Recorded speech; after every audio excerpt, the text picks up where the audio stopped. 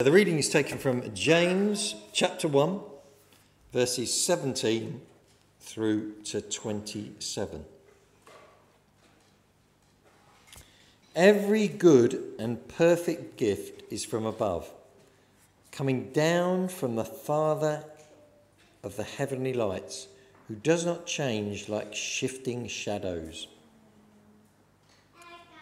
He chose to give us birth through the word of truth, that we might be a kind of first fruits of all he created.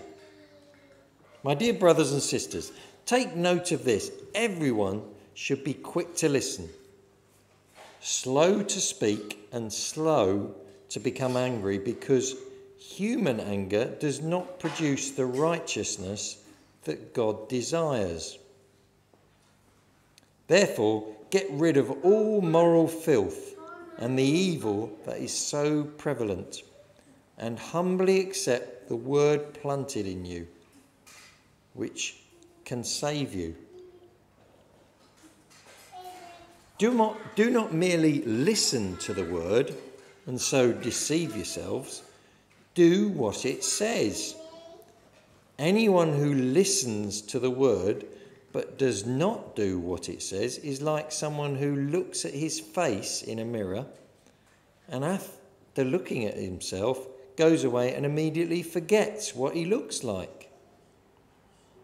But whoever looks intently into the perfect law that gives freedom and continues in it, not forgetting what they have heard, but doing it, they will be blessed in what they do.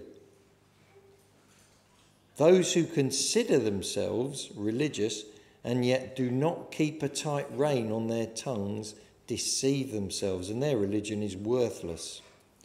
Religion that God our Father accepts as pure and faultless is this: to look after orphans and widows in their distress, and to keep oneself from being polluted by the world.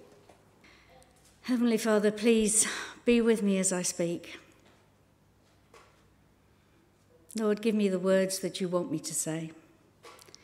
And please help these words to go deep into ourselves, into myself, into all of us, and help us to learn so that we can grow closer, ever closer to you. Amen. So again, good morning. Good morning, everybody. I was thinking I was going to be talking to me and the mouse and the vicar, basically, because it's Bank Holiday Sunday. So it's wonderful to see everybody here. Thank you for coming. And everybody at home as well, of course. So this morning we're taking our first look at this letter of James. I did do a little bit of reading about it, you'll be pleased to know. But I couldn't really find out who this James was. Some people say maybe it was one of the two disciples that were with Jesus, or maybe it was Jesus' brother James. But whoever it was, he just signed the letter James. So he expected people to know who he was. And he wrote a wonderfully practical letter of how to be a Christian, how to grow as a Christian, and in my mind, how to keep checking up on yourself and see how that growing was going. He wrote the letter to, young churches, Jewish Christians who had been persecuted and were now spread out through the Mediterranean world. They needed to hear this letter. And just because this wonderful Bible we have is the living word of God, we need to hear this letter too today, just the same. So what is he saying? How do we grow as Christians? When we turn to Jesus in the first place, and he holds us in his arms, and we turn to him, and we give ourselves to him, we're born again. We are baby Christians. Young Christians. We can't stay that way. We've got to keep moving. It doesn't matter what age we come to God. remember Nicodemus and Jesus. You have to be born again. But we can't stay that way. So how do we grow? How do we mature? And James says the way to do it is to hear God's word, receive it, and then obey it. Verse 21 says, "Therefore get rid of all moral filth and the evil that is so prevalent, and humbly accept the word planted in you, which can save you." So first of all, we've got to repent. We want to take in God's word, we want to read it, we want to learn by it, but we have to repent, because inside us there's all the filth and the rubbish and the nonsense of being human. One of the books said that this word for filth was the Greek word rupus, which meant wax in your ears. Now, whether it was an April Fool, I don't know. But actually, it means an awful lot of sense to me, because if you have got wax in your ears, you can't hear anything. If you've got rubbish and filth and all that sort of gunk inside you, how can you take in the good stuff? So repentance comes first. It's like a spring clean. Of course, it just doesn't happen once. It happens throughout our lives. This spring cleaning, so we can take in the good stuff of God. So we study God's word. We listen, we hear, we read. But more than that, it's a sort of taking it within ourselves, a welcoming it. You know, I was old enough to do O-levels. I learnt an awful lot of stuff by heart in those days. And I was good at O-levels because I could write fast and I had a good memory. But I don't remember a word of it now. You could know your Bible from Genesis to Revelation, verse by verse, completely off by heart, but that wouldn't make you any more like Jesus. Yes, we have to read, and yes, we have to study, and yes, that's great. But there's more to it than that. There's the taking in God's word into our very selves, the keeping going with it, the questioning it, yes, in meekness, because we know it's right, but we've got to get there.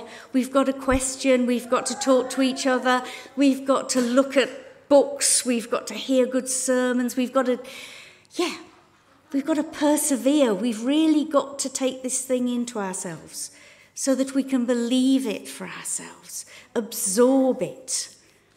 James says this lovely thing about it mustn't be like the casual glance when you look in the mirror. I tell you, when you get to my age, the glance gets more and more casual every day. But no, it's not like that. It's got to be the constant gaze. You mustn't forget it. We've got to look into it. We've got to believe it. We've got to know it deep in our souls. So yes, read. Yes, of course, read and hear. But take it in. Study and believe. And then actually we've got to obey it. We've got to do what it says. James says in the next chapter that faith without deeds is dead. We're not saved by our deeds. We're saved already, of course. But if we believe all that wonderful stuff that Jesus did for us, is doing for us right now, and will do for us in the future, how can we not want to thank him and praise him and live for him and do what he wants us to do? How can we not obey him? How can we not? And then those last two verses. If anyone considers himself religious and yet does not keep a tight rein on his tongue, he deceives himself and his religion is worthless. Religion that God our Father accepts as pure and faultless is this: to look after orphans and widows in their distress and to keep oneself from being polluted by the world. Yes, we've got to read, we've got to study, we've got to learn, we've got to take it in, we've got to obey and do the deeds he wants us to do. But I also think there's something about checking up. How are we doing? Are we moving in the right direction? Are we standing still? Are we still babies? Are we moving? And how can we keep checking up? Our faith to grow and to move mustn't be superficial. It mustn't be an illusion. As James says, it mustn't be a deceit. It has to be real. It has to be deep. So how can we check? Does it lack restraint? Does it lack results? Are we too influenced by the world? We've got to be honest about ourselves, because if we're not honest about ourselves, how can we ask God for the help we need? How can we find out what we really need? I'm going to get a bit personal now. Sometimes we shouldn't be personal, but this happened this week, and to me, it brought this home so much to me. And this is what happened. I read this a couple of weeks ago to sort of get myself thinking and praying about what I was going to say today. And this verse 26, when I really do think it's about checking up, where are we going, how are we doing? And there was the bridling one's tongue, keeping a tight rein on one's tongue. There was looking after the needy, and there was not being polluted by the world. And I looked at that verse about bridling one's tongue, and I thought, do you know, I know it's important. I've read all the things about your tongue. You can't take it back once you've said it. Once it's out there, you've done the damage or you've done the good. You can build up or you can destroy. Yes, I know. But why is it first? Why is it before helping the needy or being polluted by the world? You know, I was questioning, as I should, I know. Well, my husband hasn't been well, and I've put myself second only to Florence Nightingale in my skills as a nurse. I've never actually had to nurse before, and I don't find it easy, but practically I think I've been doing pretty well. And it came to Monday, and he'd asked for something for tea, which I got, and which he didn't eat. And then it was 7:15, and he said, I'm going to bed now. And before I bridled my tongue, I said, wow, what a joy life is. What a joy life is, I said. Okay, there were lots of apologies and hugs and a few tears. And I went to bed and prayed a lot and said sorry to God. And then I thought about this verse about bridling the tongue. And I thought, yes, of course, I should never have said that. It should never have come out of my mouth. But it actually showed what was in my heart. I'd been putting on this wonderful act, and the mask came down, and I was doing this wonderful nursing job, and everything was fine on the surface. But what came out of my mouth suddenly made me look at my heart, because what was going on in here was anguish, pain, worry, fear. And unless that had come out of my mouth, which I'm not suggesting it should have, but if it hadn't come out of my mouth, I would never have looked at what was going on in my heart and soul. And how can you do anything about it unless you realise what's there and you bring it to God? I can only say to you that I think what you should do is go and scream at a tree, or make bread and knead a lot, or do something like that. Don't let it come out. But be honest with ourselves. How can we grow as Christians if we're not honest with ourselves about what is going on in here and ask for help? So yeah, keep checking. What's in here? What's in here? What do I need help with? What do I really need to bring to God? Verse 27, yeah. Obviously, how are we? How are we? What are the results of us being Christian? Are we helping the poor and needy? Gosh, Afghanistan. What can we do? We can pray, we can give. What can we do? Speak to Anne. There's so many places in the world that need our prayers, need our donations, need our help, whatever that can be. And then just look around here. You know, we're doing these questionnaires, we're doing this thinking and praying about what we can do around St. Stephen's and what we can do around this church, St. Bart's. You know, these communities, it's not just poor and needy with lack of resources, it's poor and needy with lack of God. What can we do? And then keep oneself from being polluted by the world. Oh, that's a biggie. Gosh, that's a biggie. How do you keep yourself from the values of the world? Well, gosh, we need God for that, don't we? It's the old saying, what would Jesus do before all decisions? It might be an old chestnut, but basically, I think it's still a great thing to do. What's driving what I want to do, what I want to say? What's driving me? Is it God? Is it right? Or is it the world? So, okay, it's amazing.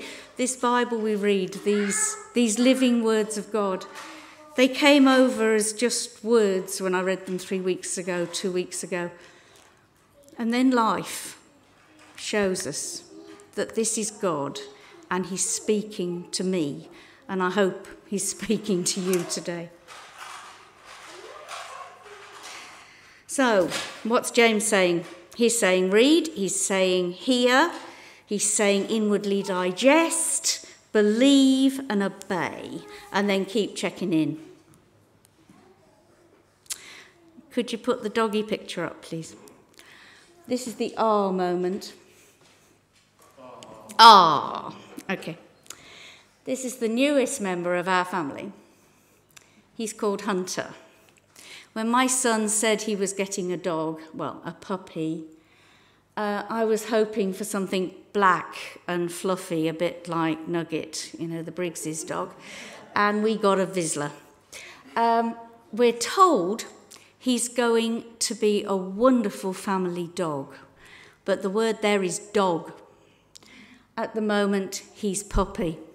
He's 8 weeks old. He shouldn't have been on the settee, and he definitely shouldn't have had that blanket. He's now 18 weeks old. He comes to about here, and he's still growing in his paws, and he's going to be about to my waist. He's a hunting dog. He's terribly affectionate. He lies on my lap, or right across my lap, and he licks my neck. I'm never very relaxed because I think he's going for the carotid artery. He is a hunting dog after all. So it's not really relaxing. But he is beautiful. He really is a beautiful dog. But he is a puppy. He's a puppy. He's full of life, he's energetic, he's trouble, and he's very hard work. But one day he'll be a dog. He'll never be a lap dog. He'll never be one of those that Parisian ladies carry around in their handbag. You'd need an awfully big handbag anyway, but you know what I mean. He's going to be still full of life. He's going to be vigorous. He's going to be loving. But I think he's probably still going to be trouble. When we think about ourselves, we started off as Christian babies, Christian children. We want to leave the childish things behind and we want to become Christian adults. We don't want to be lapdogs. We definitely don't want to be doormats. But we've got to leave the children thing behind. We've got to leave babyhood behind. We've had a look at how James suggests we do it. But as we change and we grow and we keep on that journey to adulthood, we still want to be full of life. We still want to be energetic. We still want to be full of God's love. In fact, we want to be more and more and more full of God's love. That's why we're growing. The closer we get to God, the more we'll know God's love for us and how wonderful that will be. But I still want to be energetic. I still want to be vigorous. I still want to work with him more and more and more, and I want him to be working in me. But I have a feeling that I'm still going to get into trouble. Amen.